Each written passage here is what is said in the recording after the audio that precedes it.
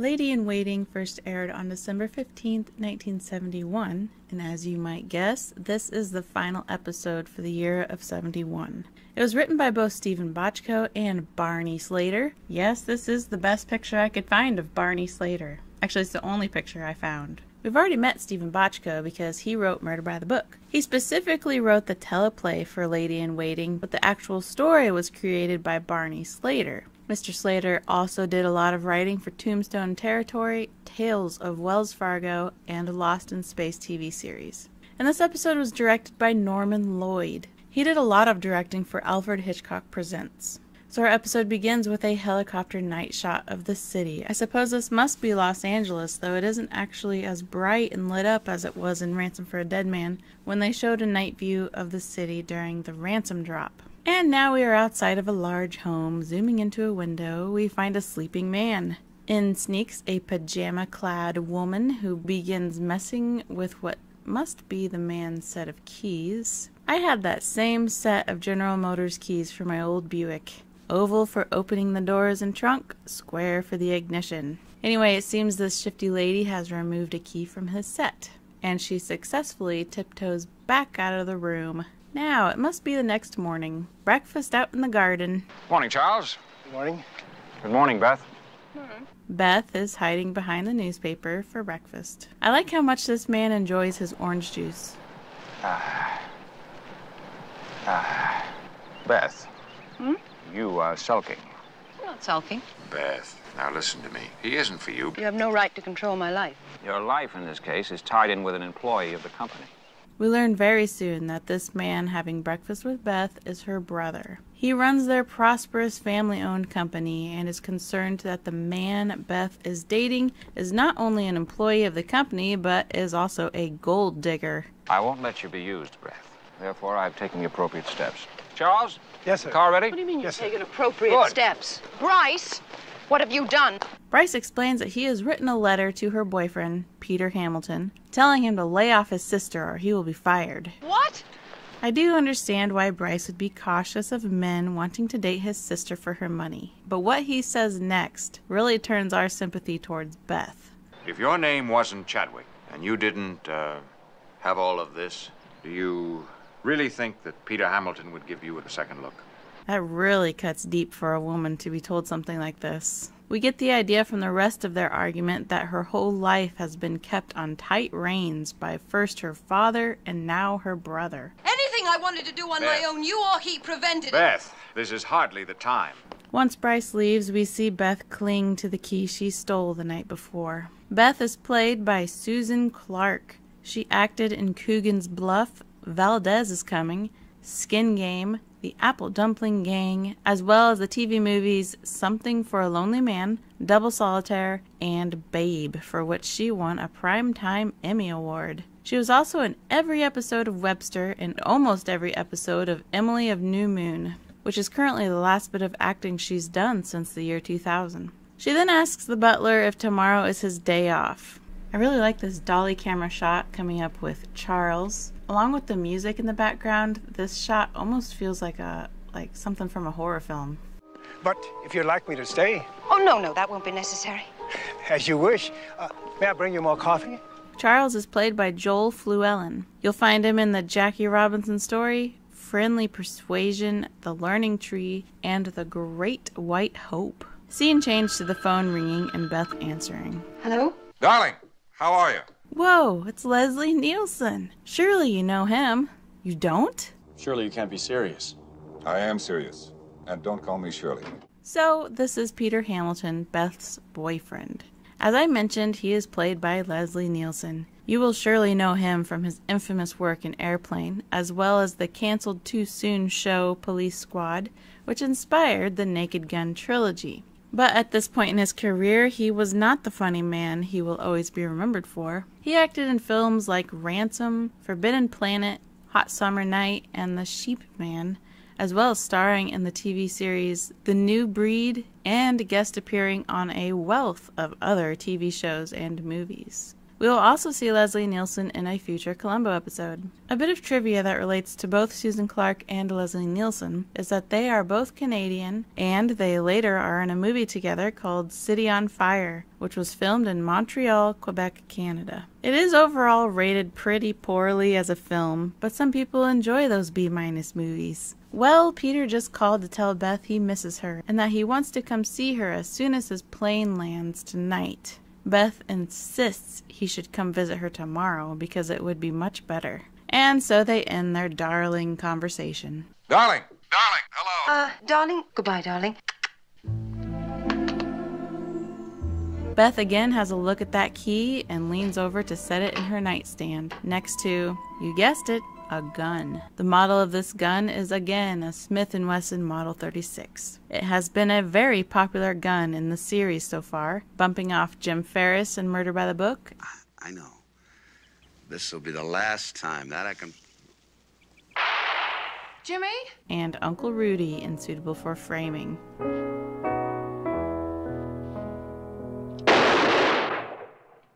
The scene fades into Beth switching out the light bulb that hangs over the porch with a burnt-out bulb. What is this sly little lady up to? Then Beth checks to make sure the French doors to her room are unlocked and turns on the alarm system with a button right next to her bed. She looks rather innocently excited as she pulls back the covers. The camera pans to her nightstand where a porcelain doll sits. I've never been a big fan of porcelain dolls. Then she sets down a glass of water and a bottle of pills, as well as the gun and the key. She's all prepared now except for one vital ingredient, a box of chocolates.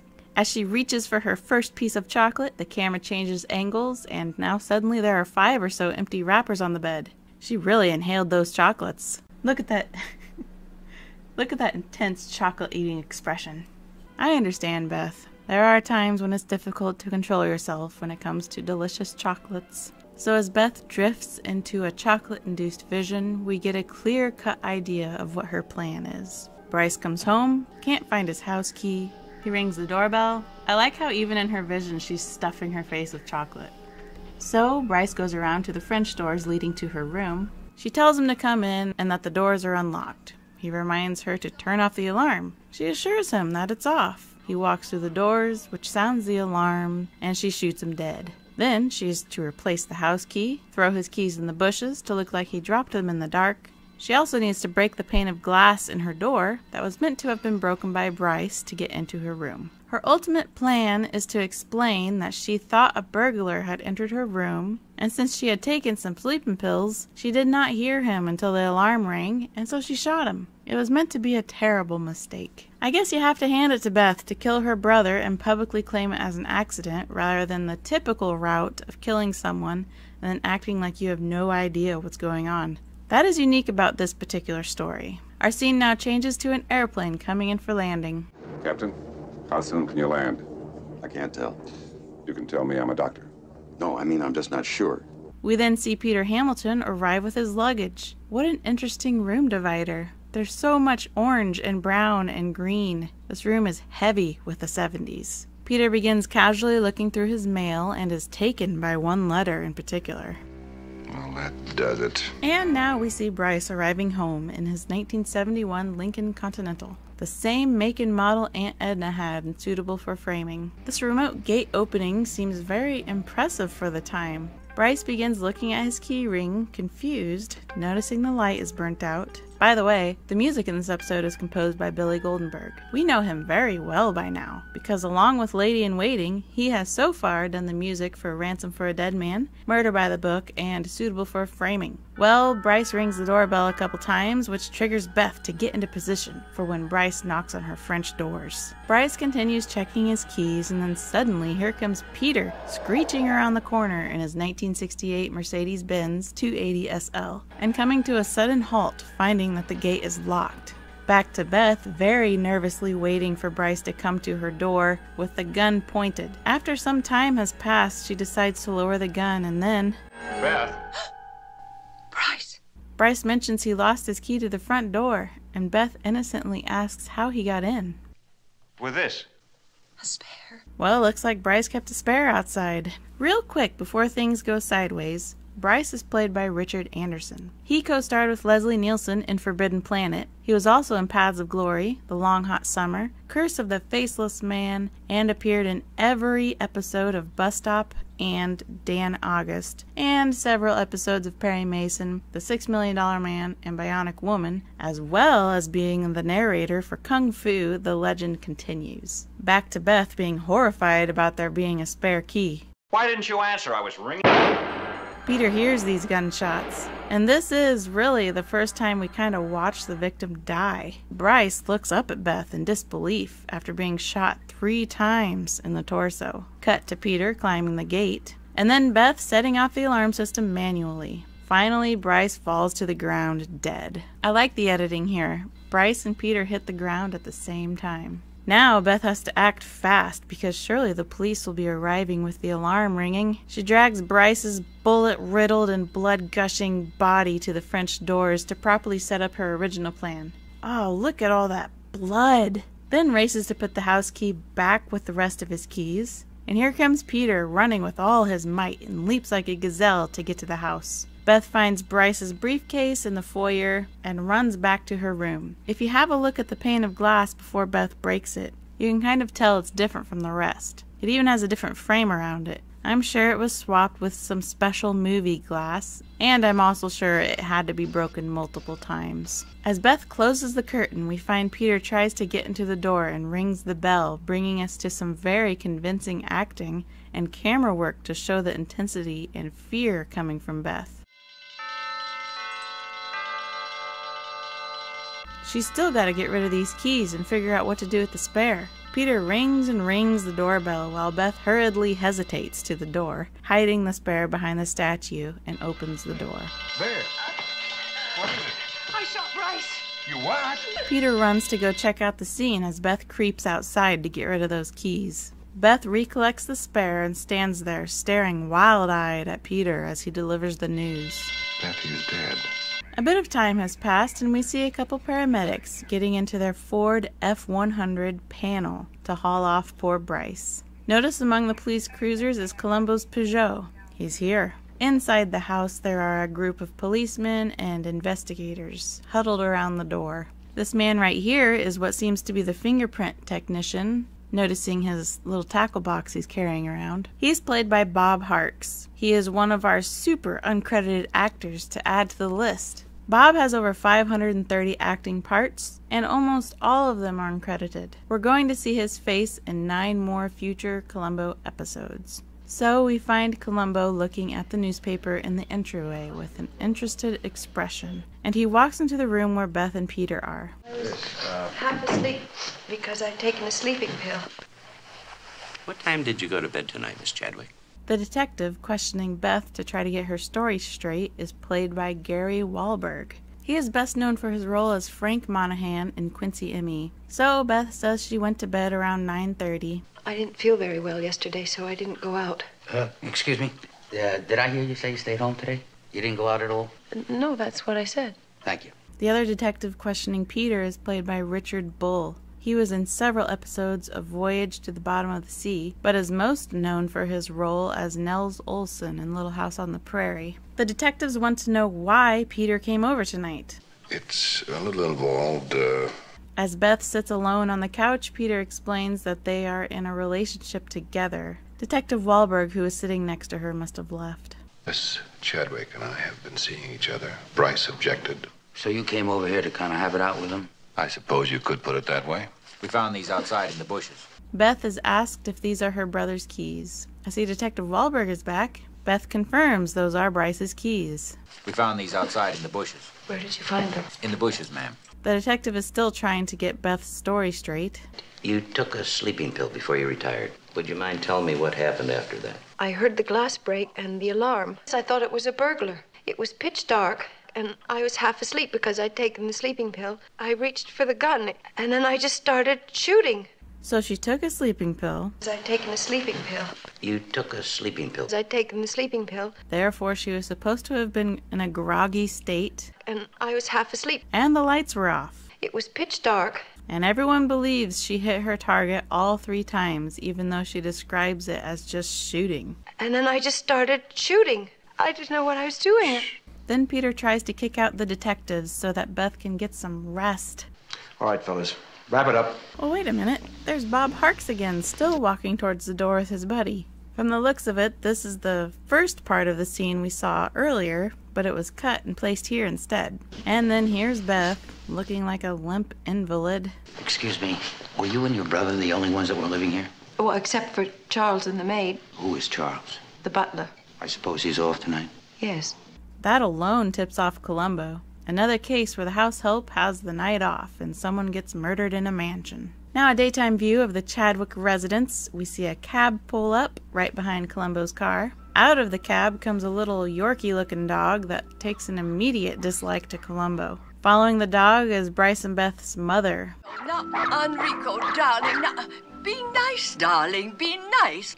You there, pay the cab and bring my luggage. Well, she seems like a nice lady herself, doesn't she? I like how annoyed Columbo looks as he watches her walk away. Columbo asks the cab driver if she had any luggage. Right here.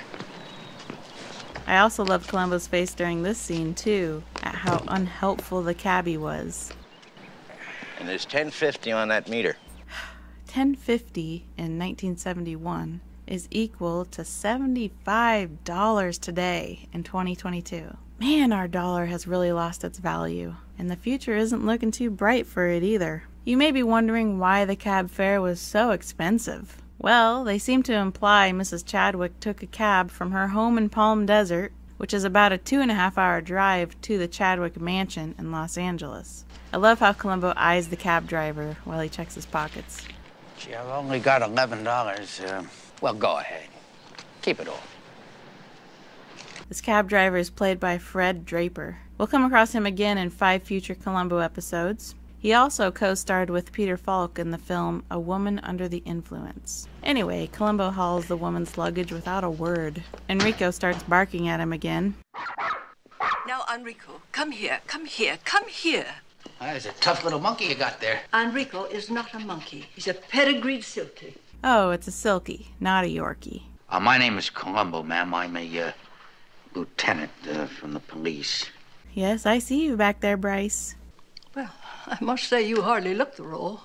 Well, you know how it is. Yes, Columbo, I know how it is.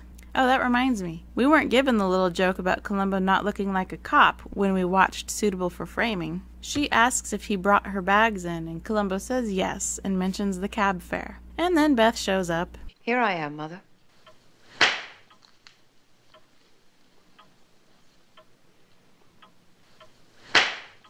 You killed my son.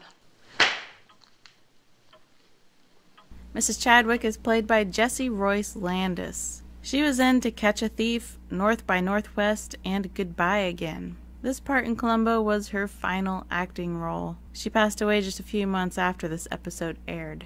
I'm sorry, Lieutenant. This must be very embarrassing for you. No, not really, no. You see, I come from a very big family, and at dinner time it was like, well, you know, Madison Square Garden. Columbo mentions he smelled coffee when he came in, so Beth leaves to get the coffee. He was a special man, Lieutenant. He took over from my husband in many ways, including dealing with Beth and her problems. Mrs. Chadwick says that Beth is something of a child who bases all of her decisions on emotion, where Bryce was far more perceptive and mature. He never married, did he? Why was that?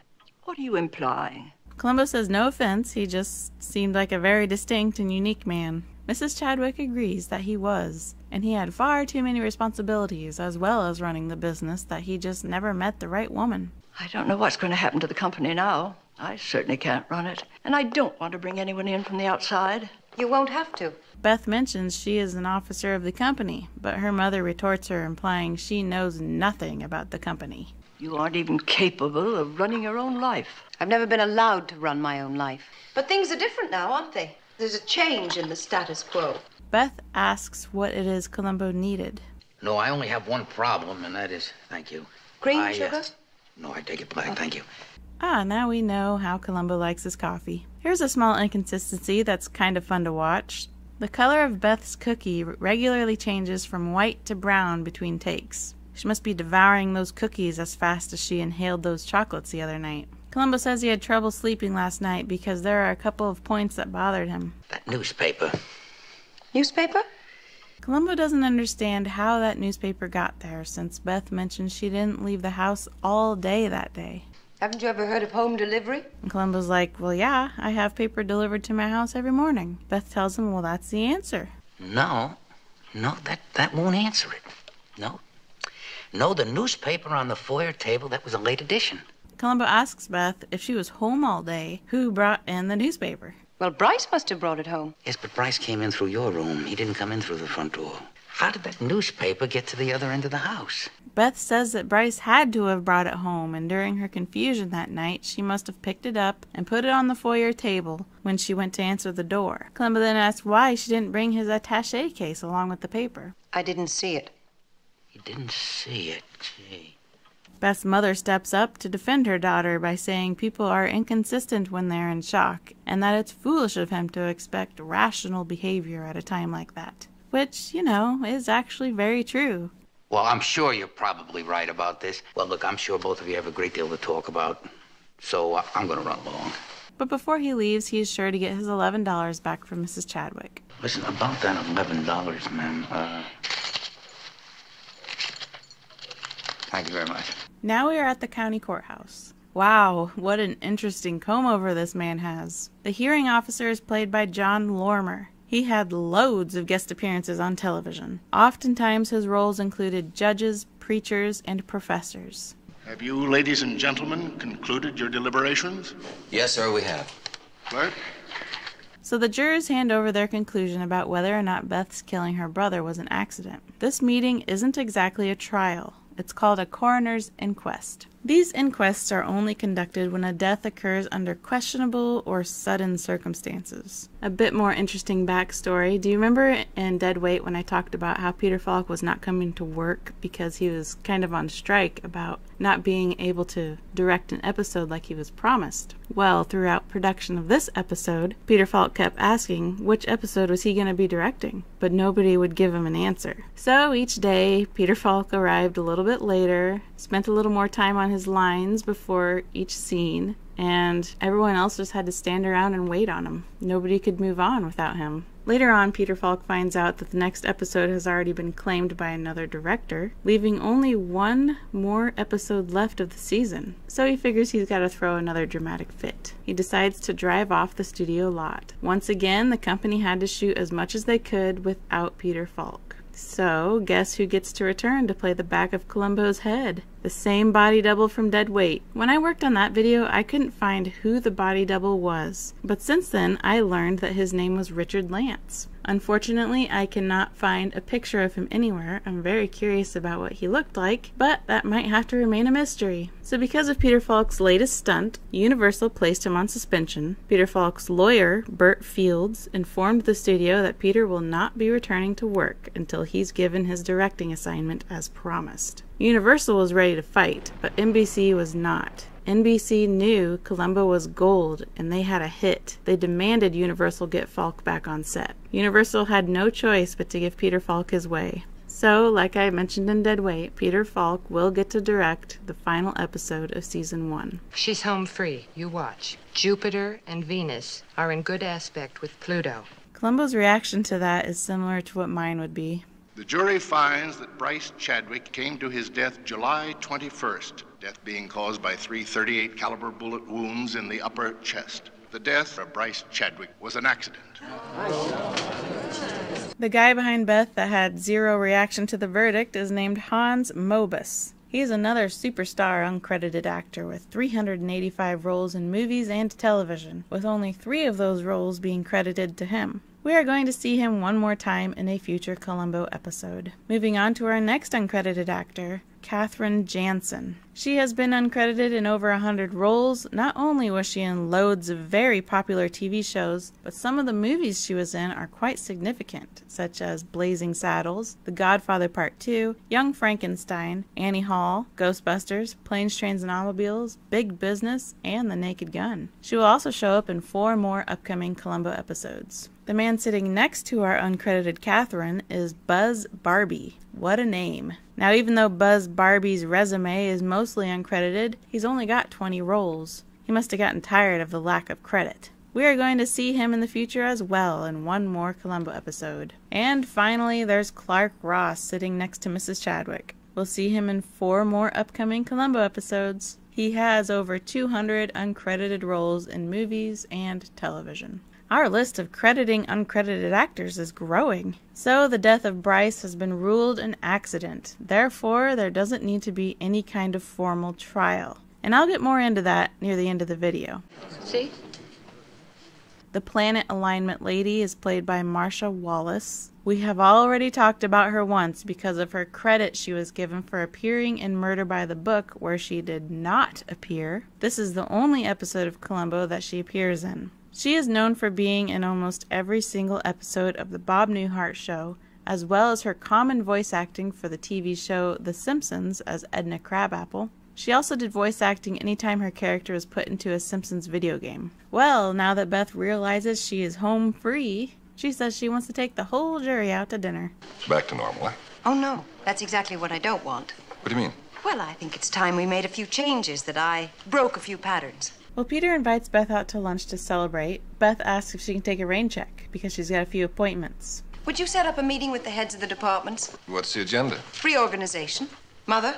Well, she's behaving a bit unhinged, but maybe she's just really excited. Neither Peter nor Beth's mother know exactly how to react. Columbo also seemed to find that little dialogue interesting. Morning, Mr. Hamilton. Oh, Lieutenant. You remember me? Yes, I've got a very good memory. That's a funny response, Peter. Imagine telling people you have a very good memory every time you remember them. Columbo says he envies Peter because sometimes he can't even remember his own telephone number. Nowadays, that's pretty much the only phone number we do remember. I couldn't help overhearing that she turned you down for lunch. You want to grab a bite with me? You want to ask me some questions, is that it? I love how Columbo answers Peter without answering Peter. Well, listen, it's my treat. All right. So Columbo takes Peter to a drive-in burger and milkshake joint. This building still exists and is still a burger place. From what I've gathered, it is currently called the Oinkster and has quite good reviews. If I'm ever in Los Angeles, I'll surely stop by for a bite. All right, don't forget to let me know before you leave. I need to take the tray. People are always driving off with our trays. I remember. Thank you. You're welcome. This nice waitress is played by Susan Barrister. This role in Columbo is her first of 4 acting credits. She was also in Griff, Night Moves, and Brothers. And that's it. But hey, she's got a more impressive filmography than I do. Columbo asks Peter if he and Beth are going to be married. Yes, we're going to be married, but we haven't set the date yet. Peter takes a look at that plain, dry burger and decides to just drink his Coke. Columbo asks why Peter drove over to Beth's the night of the shooting so late. Let's say the propulsion was anger. Huh?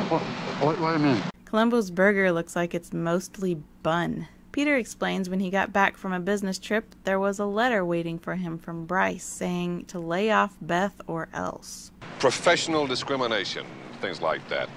You got there just in time for the commotion. It's quite a coincidence, isn't it? You think that the 2 of us did Bryce in together? Do I think it was a conspiracy? No. Oh, no, no chance of that. No, sir. Peter then brings up the fact that he has been accused of being a fortune hunter. He assures Columbo he is not. I love Beth, with her money or without her money. Matter of fact, I was quite prepared to quit the company. I'm sorry about poor Bryce being killed, but it has gotten Beth out from under his thumb. I like Columbo's response to that. Oh, yeah. Yeah, way out. Huh? I think that her brother's death is the best thing that ever happened to her. And Columbo figures it's time to leave. Hey, mister! You forgot the tray! Sorry. It's all right. Now we are back at the Chadwick residence where a pretty blue 1970 Ferrari 365 GTB for Daytona sits at the front entrance. Columbo is trying to find out where Beth is. Yes, she's at the beauty parlor, Eugene's. Columbo mentions that the car smells new. It is, sir. It was just delivered. Oh, what do we have here? A boom mic of sorts? That's a wonderful piece of machinery. I'm going to go around the side of the house here, and I'm going to conduct an experiment. Charles asks if he can help Columbo, which I like Columbo's response. No, Charles, it's a kind of do-it-yourself thing.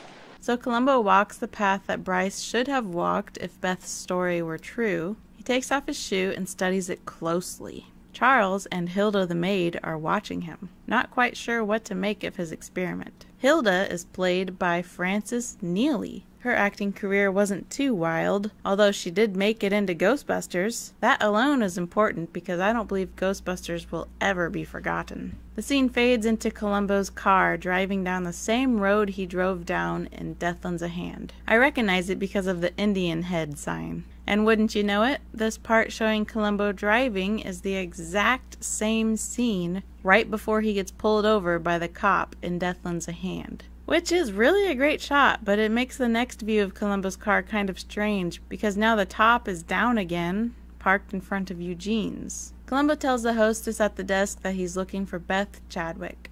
Well, right through that door, Lieutenant. Cubicle 4. Thank you. She then calls attention to his cigar. What about it? Oh, the fragrance is not compatible. That is the nicest possible way to say she doesn't want him smoking his cigar in there. So Columbo hands her the cigar and she doesn't know exactly what to do with it. Alright, now the first thing I noticed when Columbo enters this gaudy room, other than the terribly pink walls, is this red carpet. The waiting area did not have carpet. The actual hair salon has carpet. This is clearly just a load of props put into this carpeted room because there is no way, not even by rich Beverly Hills standards, there would be carpet in a hair salon for reasons of hygiene. But I do enjoy how much they make Columbo look out of place here. Columbo finds Beth getting her hair done and her hands massaged. He lets her know Charles said she would be here. Saw your new car, by the way. I suppose you have to order those things weeks in advance, don't you? Yes, that's right. Gee, that's funny, though. If you had ordered the car some time ago, that would mean that you knew in advance that you were going to change your style. Beth ignores that statement and stands up to look at her new hairstyle. Miss Chadwick, you look sensational. You really think so? I'd say you were a new woman. Her hair does look very nice and bouncy. And by the way, the song playing in the salon is the same song that General Hollister ordered Helen to dance with him to at his house. Columbo says he wants to meet Beth at her house because he has a couple questions to ask her. Is this really necessary? Well, in a way it does, yes. I promise it won't take long. Do you see that man carrying a thing? That is Mike Lowley. Now at this point, many of you probably don't know who he is, but some of you do. Mr. Lowley claims to have been on the set of Columbo every single day. I've read that he and Peter Falk were good friends, and that on filming days when the studio sent a driver out to pick up Peter Falk, they were instructed to pick up Lowley on the way. Mike Lowley has over 480 uncredited roles. 25 of them are listed on Internet Movie Database for Columbo, although I have found him in at least 26 episodes. And he could be in even more, so we'll keep our eyes open. This episode is the first appearance that I have found, but if anyone has found him earlier than this episode, let me know. But from this point on, we are going to be playing Where's Mike Lowley? Lieutenant, your cigar.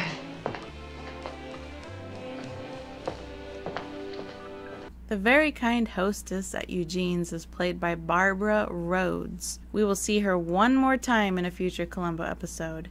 And like many of our extras in Columbo, she has so many one-time guest appearances in popular and unpopular TV shows of the 70s and 80s. Now that Columbo and Beth are at her house, we will get to learn why he was studying his shoes earlier. You figured that your brother had to walk around the side of the house like this. Now, you see, he had to walk on grass. Beth begins giggling and wanting to know what the point of this is. But today's Thursday. The gardener cuts the grass on Thursday. Excuse me a minute. Columbo bends over to take off one of his shoes. You see? Grass. Yes, well, that's only natural. But you know there was no grass on your brother's shoe? Columbo says her brother was shot 1 week ago, on Thursday. He had to look at all the photographs of the body and even had them blown up. But for the life of him, he couldn't find any grass on his shoes. Why? It was freshly cut. And it was sticky because it was at night and it was dew. Beth compliments his work and says he must have had particles of grass on his shoes. But they were probably brushed off on the carpet. And unfortunately, the room's been cleaned. Just one more thing. I guess Charles has the stepladder by now. Columbo's shoe teleports right back onto his foot, and they walk back to the porch entryway. Then Columbo climbs the ladder and takes down a potted plant from up on a pedestal. He says he found what looks like the imprint of a key in this plant's dirt. That was some very detailed detective work, Columbo. Beth says there was a spare key in there. Bryce didn't know about it. I also removed it myself recently because I had second thoughts. What do you mean by second thoughts? Beth explains that if there were a burglar prowling about, he might find the key, and then what good would the alarm system be? Good point. All right, Lieutenant, I think you finally overstayed your welcome. Columbo explains that he is just trying to tie up loose ends, and he means no offense by it. You see, I'm compulsive that way. It's just, well, that's what my wife says about it, just... Are you really? I used to think she said, "Are you really?" about the fact that he was married, like she couldn't believe it. But I think she's saying that about his compulsive nature. I told the truth the night it happened, so whatever your little compulsions may be, I'm afraid I must insist you leave me alone. And now we see Peter playing pool at some kind of clothing store. Yeah? Well, is that it? No, I haven't finished. Sounds like Peter is politely wanting her to be done shopping. You're not bored, are you? No. That's good. Wonderful time. Some more music trivia for you. This song playing in the shop is the same song that played at Barney's Beanery when Margaret goes to visit Columbo. Oh, certainly.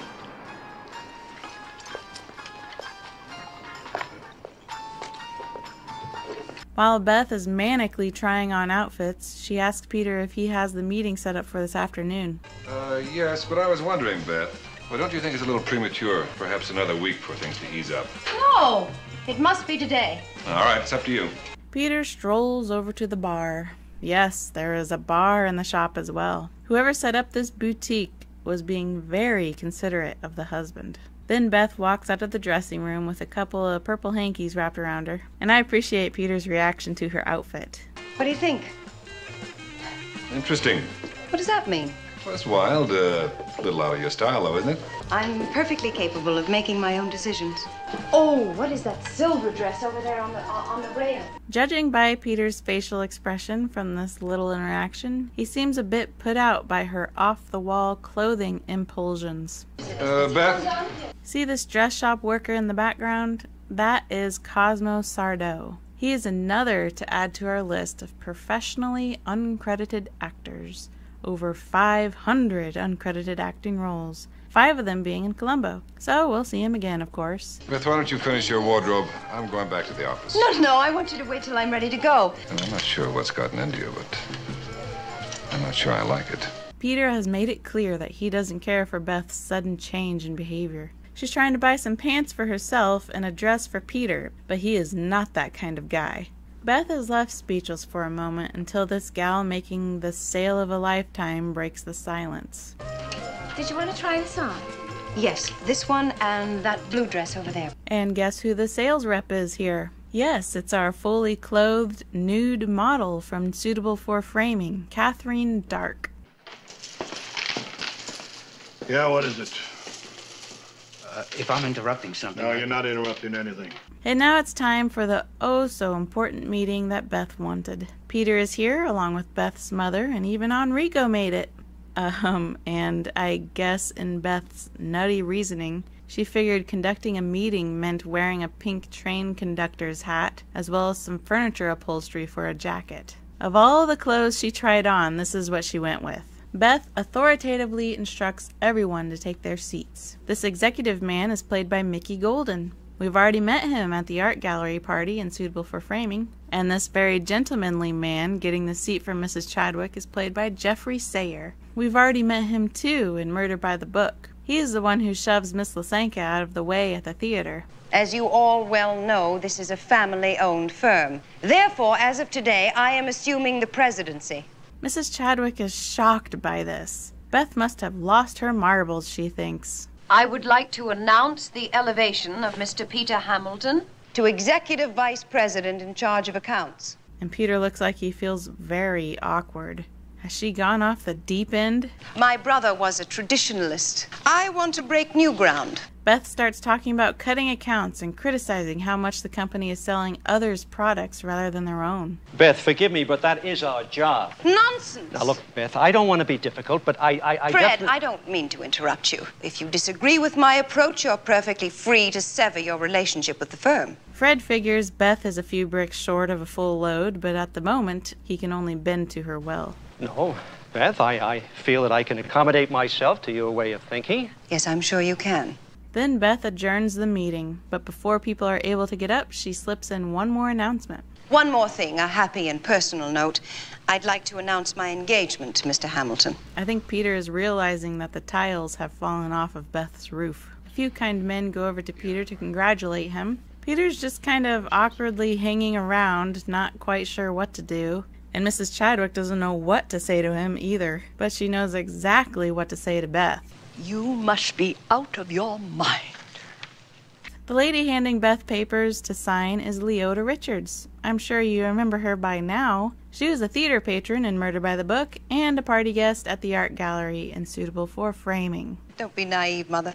Who else can take over and still keep it in the family? You're getting old, Mother, or hadn't you noticed? Then there's a knock at the door. Am I interrupting something? Why, hello there, fella. How you doing? Columbo has a treat for little Enrico, which is so kind and considerate of him, but Enrico wants nothing to do with this dry old treat. He is a pedigree silky after all. They only eat gourmet treats prepared by servants. And you'll notice here that the dog is not barking, but the editors added in some barking. Mrs. Chadwick says she is leaving. Mother, we'll go into this later. As you wish. It's sad to see Mrs. Chadwick give in to her Mad Hatter daughter. Well, Columbo, what is it now? We've talked about keys and grass and newspapers. So right here, Beth says, "Oh, thank you," twice. And it doesn't really make sense. The first time, maybe Columbo was trying to help her take her coat off, but you can't really see that. And then the second time, it was dubbed over whatever she originally said. Oh, thank you. Oh, thank you. Well, you know how one thing leads to another. Columbo says he had a thought that occurred to him about the burnt-out light bulb in their entryway, and it is keeping him awake at night. So he went over to her house this morning to take a look at it. And then Columbo flings out of his pocket the light bulb. You brought it with you. Beth is at first quite amused by this. This is a 100-watt bulb. Got a life, $750, $800. Then you burn the outside light 8-10 hours a day. So that means it would last 2.5 months. Columbo goes on to say that he hates changing bulbs outside because by the time they burn out, they are full of dust and dead bugs. Then he comes back around to Beth's bulb. Why is that bulb dirt and dust-free? That bulb is clean as a whistle. Now, I think that's kind of strange, don't you? Hanging there long enough to burn out, but not hanging there long enough to get dirty. Beth has the ultimate explanation. If the bulb is clean, it's because servants cleaned it. They cleaned the burnt-out bulb. My question about the bulb is why hasn't it been changed yet by Charles or someone else by this time? It's been a week since Bryce's death, and yet that burnt-out bulb stayed in the socket. Now Beth has had enough of Columbo, and she kicks him out. I don't ever want to see you again. You'll be refused admittance to my house and to this office. If you think you have a case against me, go to the district attorney. Is that clear? Columbo notices Beth is missing a few cups in her cupboard and figures he better go. Before Columbo walks out, he wanted to say one more thing, but Beth stopped him. No more questions. I just wanted to return your bulb. Now, Columbo, if that bulb is any kind of evidence, why in the world would you hand it over to the prime suspect? Anyway, Columbo closes the door and Beth goes ahead and snaps. What can we do about him? Whoa, Beth. I like the bulb breaking sound effect. It sounds very big. Beth, take it easy. Calm down. Oh, stop saying calm down. There must be somebody in city government who can do something. Calm down. Take it easy. Well, is that your professional advice? Peter observes that the cheese has slid off Beth's pizza. What in the world has gotten into you? We never argued like this before. Then Beth's shoulders relax and she rushes to hug Peter, saying that they aren't arguing. Beth asks Peter what's wrong. Number one, this business of arbitrarily promoting me. To say the least, it smacks of high-level nepotism. Nepotism is when those with power or influence favor relatives and friends, especially by giving them jobs. Then Peter mentions a second thing that's bothering him. You announced our engagement without even letting me know. I was just as surprised here as everybody else. We are going to get married, aren't we? That's not the point. I would like to have had a hand in the decision. Another example of Beth trying to wear Peter's trousers, and he does not like it. Peter tells Beth that this isn't like her to act this way, and that it's way out of character. Well, if I've changed, it's because I thought you'd like a more exciting woman. A change, yes, but a complete metamorphosis. I'm not sure, Beth, you're the same person. Maybe I'm not. Beth then suggests that maybe Bryce was right about Peter being the wrong sort of man for her, and she stomps out of the room. Poor Peter is left to think about everything that just happened in the last 10 minutes. Looks like he decided to spend his evening at the bar. What's that, the third? I get paid not to count. Just keep them coming, that's all. The bartender is played by John Francis. We'll see him once more in Columbo as another bartender. His acting career wasn't too heavy, and he also isn't exclusively an uncredited actor. If you have a look at his filmography, he plays a bartender/waiter in 14 of his 43 acting roles. And one last musical trivia is the song playing in this bar. We very first heard this song in Ransom for a Dead Man. It's one of the main songs in that episode. And then the song makes another auditory appearance in Murder by the Book. Oh, I just can't resist strawberries. I'm glad you like them.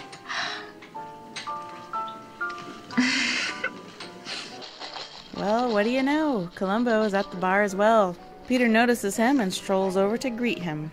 Well, I didn't think you people were supposed to drink on duty. Oh, Mr. Hamilton. Oh, no, that's coffee. Oh, I don't drink. Columbo doesn't drink? What do we drink to? Oh, I don't know. How about you and me? Fine. You will keep me posted, Lieutenant. Oh, yes, I will, yeah. You know, there's only one thing that I'm not clear about. To the knock of opportunity. Well, maybe he means he doesn't go out drinking, but he will accept a drink when offered.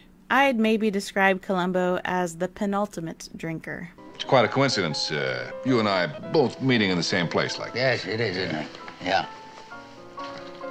Columbo's so funny.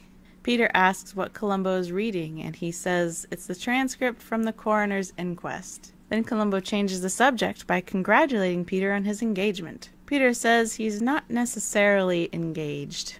Oh, really? What happened? Peter doesn't want to talk about that, so he changes the subject now. Lieutenant, why are you hounding Beth? Columbo responds with an extremely Columbo-type response. Hounding? Who, me? Oh, no, I'm not hounding anybody. Oh, no, no.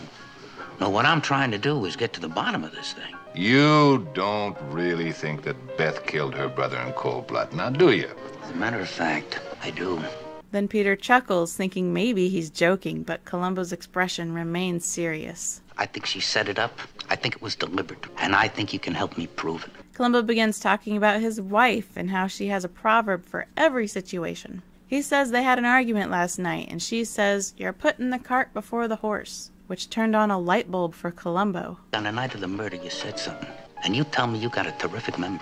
Then you'll know whether or not Beth Chadwick murdered her brother. All right.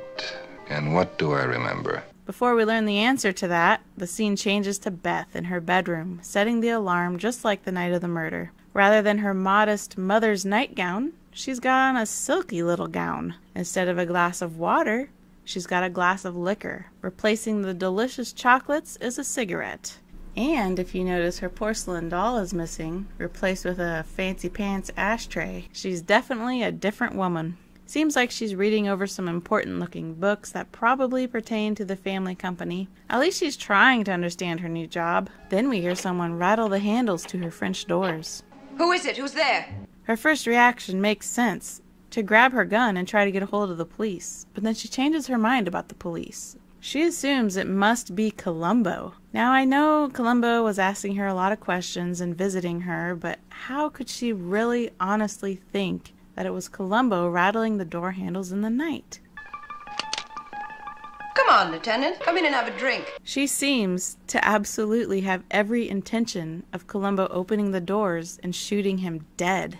When nobody responds to her beckoning, she turns off the alarm and goes to the door. This is the way your brother came in that night, isn't it? She has a flash of memory of Bryce coming in, like Columbo describes. This is very similar to when Columbo was visiting with Leslie Williams about the way her husband must have been shot. Beth asks how'd Columbo get in, and he says the same way her brother did, with a spare key. What do you expect to prove by this bit of nonsense?